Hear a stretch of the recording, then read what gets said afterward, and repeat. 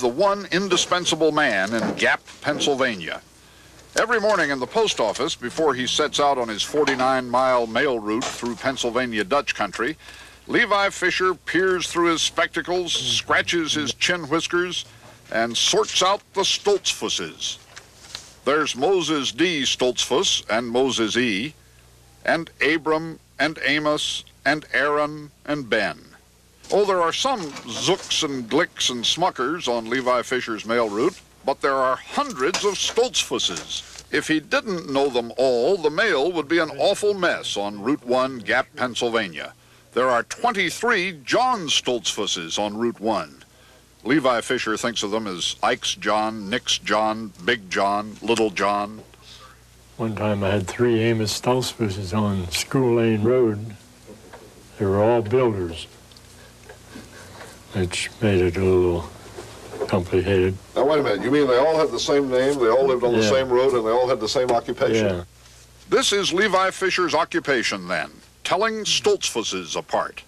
He knows the Stoltzfusses better than they know themselves. Amos S. It should be Amos F. A little before 10 o'clock, by the Gap town clock, Levi Fisher is on his way, bouncing over the country roads through America's oldest Amish settlement, driving with one hand, sorting with the other, carrying the mail to the Stoltzfusses. Which Stoltzfus is this now, Mr. Fisher? This is David S. Stoltzfus. This is one of the David S's.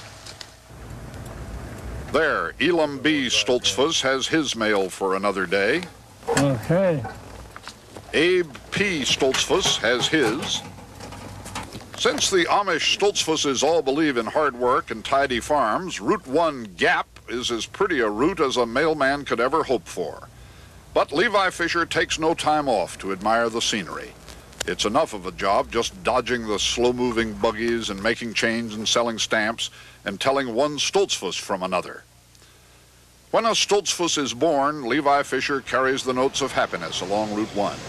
And when a Stoltzfus dies, he brings the condolences.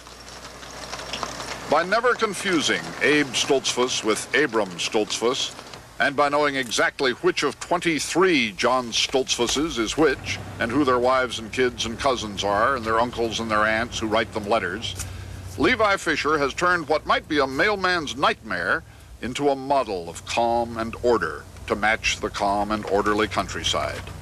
Someday he will retire. No Stoltzfus likes to think about that. Okay, that's it. Charles Kuralt, CBS News, on the road. And that's the CBS Evening News for this Thursday. Dan Rather reporting from New York. Thank you for joining us. Good night.